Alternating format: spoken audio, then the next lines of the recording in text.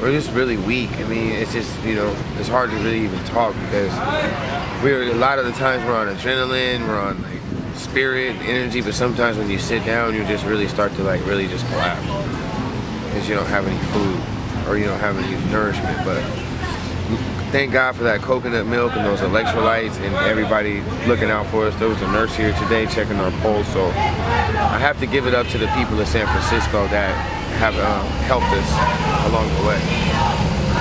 How is being weak and physically helping you?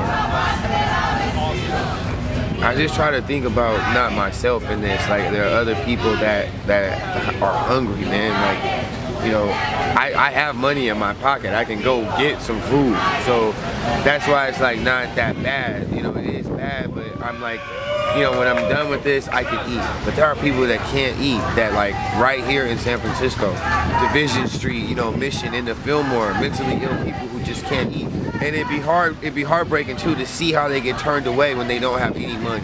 You know, I'm in places and like there's restaurants and people come in that are hungry and obviously don't have no money or mentally ill, and they get treated like trash. They might not have eaten for days or weeks, like on something way drastic than this. You know, I have my brothers and sisters hold me down, you know, but you could be a homeless person and try to go in the burrito shop and you haven't taken a shower in 2 days and you don't have any money and you just can't eat, and that's just supposed to be okay.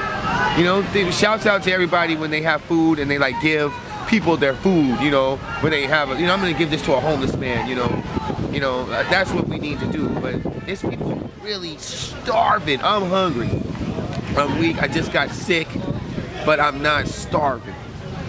And I really take that into consideration when I do